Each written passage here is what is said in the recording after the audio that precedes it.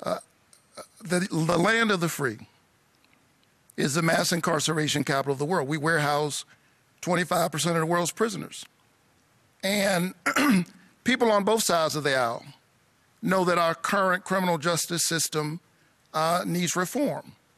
And we saw that this summer, a multiracial coalition of conscience pouring out into American streets after the tragic deaths of George Floyd and Breonna Taylor and Ahmaud Arbery and so many others.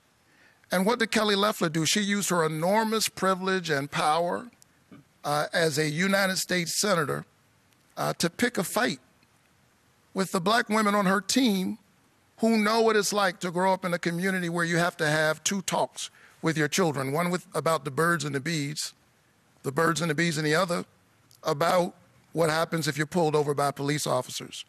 To acknowledge that is not to condemn police officers in general.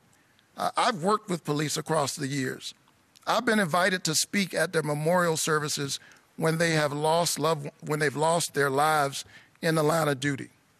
And she says she is against racism and that racism has no place, but she welcomed the support of a QAnon conspiracy theorist, and she sat down with a white supremacist for an interview. I don't think she can explain that. May I respond? Let me give you a chance to respond to that, and then we'll have one last question before we get to closing statements, please.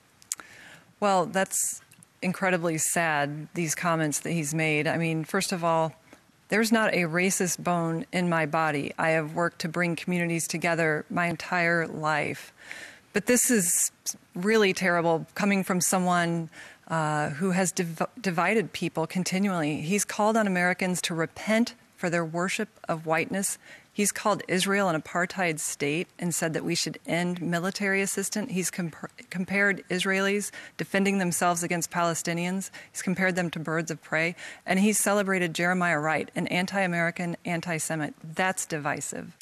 Greg Bluestein, one last question. Senator, should members of Congress be barred from trading stocks?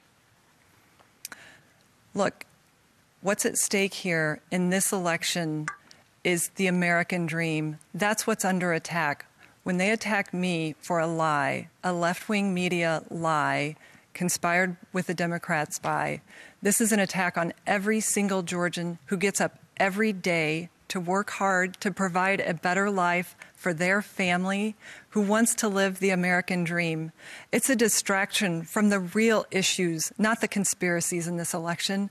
What's at stake is the future of our country, our freedoms to live the American dream, to not be taxed into bankruptcy, to not have to go onto government healthcare, government-run healthcare. They want to take away the healthcare that 180 million Americans rely on through their work.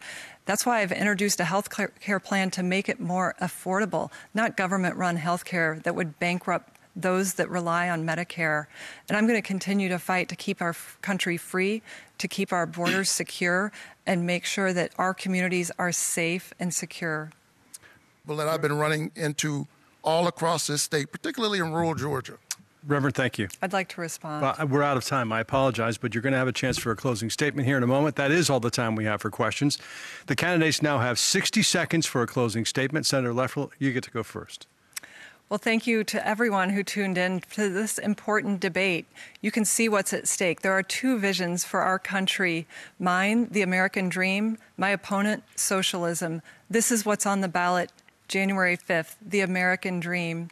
I was born and raised on a farm. I grew up working in the fields. I built my career. I became a job creator right here in Georgia, and I have been blessed to live the American dream. But Chuck Schumer said it best, now we take Georgia, then we change America. They would increase our taxes, open our borders, socialize our health care. And my opponent, radical liberal Raphael Warnock, is his agent of change, someone that has falsely used the Bible to attack our military. The Bible never said that that you can't serve God and in the military. He's attacked our police officers.